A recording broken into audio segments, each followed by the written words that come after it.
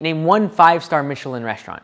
Name 2 of them if you can. Okay, now name 3 fast food restaurants. Well, I can name 10, right? The reason is because those companies simplified their services, right? They say, oh, we're only gonna build the taco this way. We're only gonna build the burger this way. Here's the systems, here's the procedures, and we can do it. We can have a 15-year-old make the burger. So the goal in scaling a business, in our opinion, is simplification of services and simplification of the products and the materials that you're using.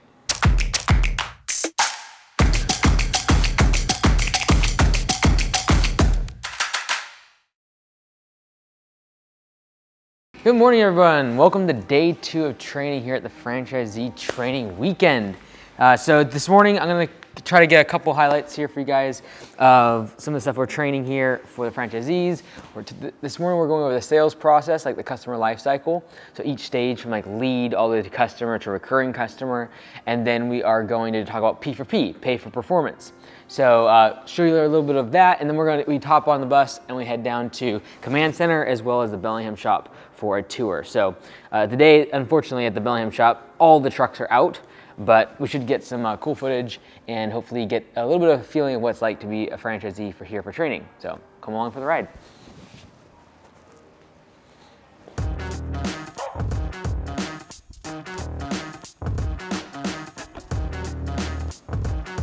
At all times, basic. 1, 2. Staying left foot forward, and then turning from golden. Perfect. All right, 1, 2, 3. 1. Last one. Perfect. You're all set.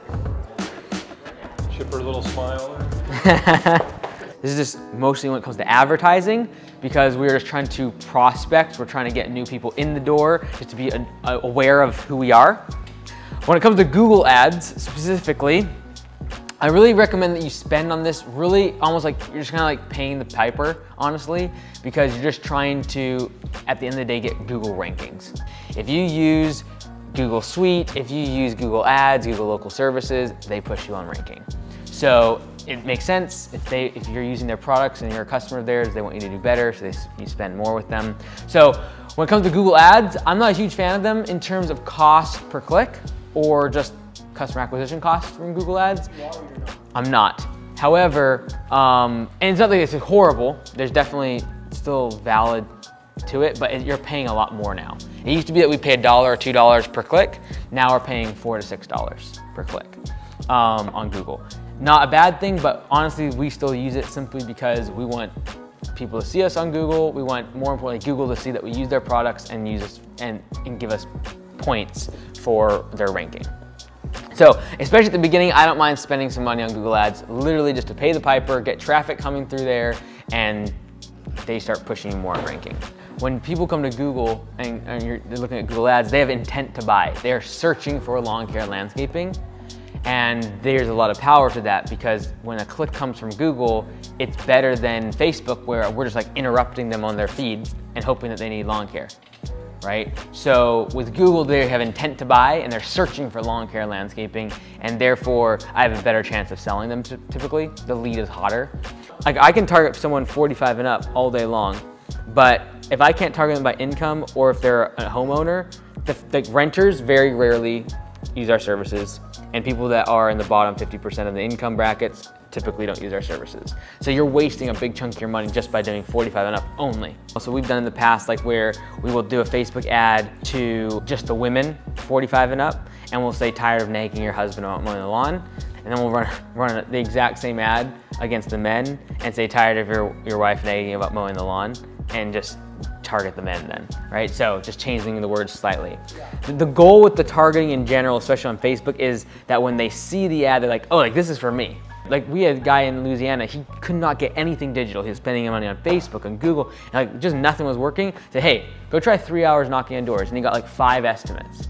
And then yesterday he contacted me and said he got 3 estimates in an hour and a half. If someone has a low budget, door knocking is great.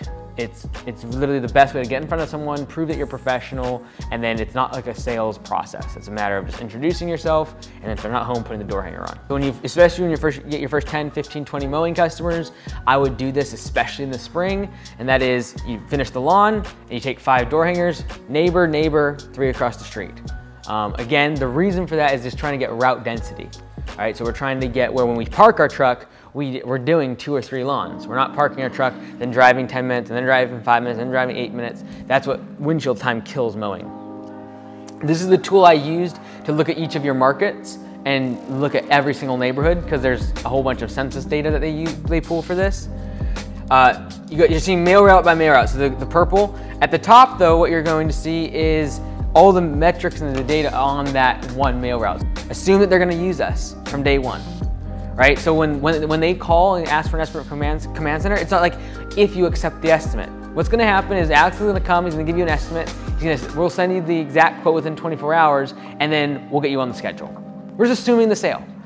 Don't make the sale, like the decision, such a big deal. It's not. Like, always would be talking about the other side of the sale, and then they'll just walk right into it, right? So make it easy for them, and when I say assume the sale, what that means is when I am as the estimator at the property, because again, they're a lead, I'm in front of them, I have this in my hand, I'm doing the estimate. They don't know, they usually don't know the process of how an estimate rolls, right? So you gotta kind of like walk them through the process. So hey Mr. Jones, I'm here for your estimate. Let's go and walk the property, show me what you want. Then I'm gonna take a video for the office, and then they'll get that estimate to you tomorrow. Okay, great, so they walk you around, okay, you're wrapping up, and this is usually how it ends. Okay, great, so I'm gonna give you this, here you go, some information on the company, whatever. I'm gonna go ahead and walk around the property, take a video for the crew for when they show up, and then the office is gonna email you an estimate within 24 hours, right? So that's really how you gotta wrap things up, and then you're out of there.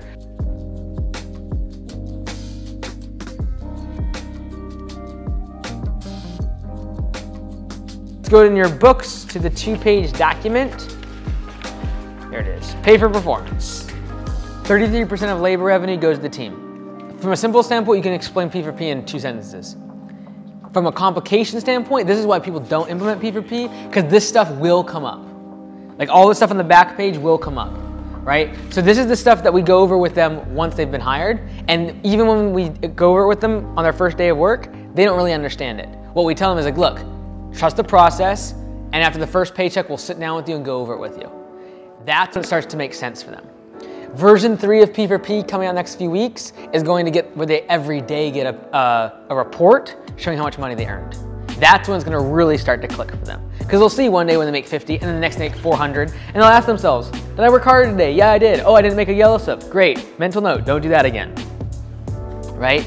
So the goal is to try to get that to a daily kind of reporting standpoint.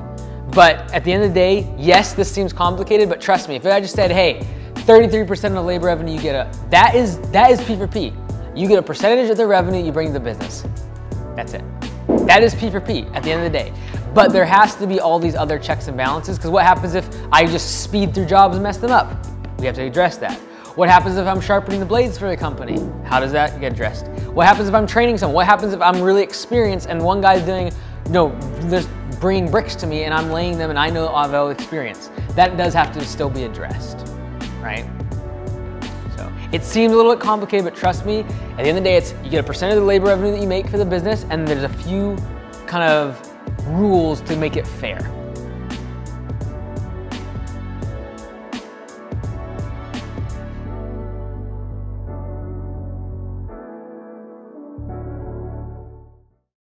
Hey, it's Mike here. Thank you for watching our videos, but trust me, this video is great.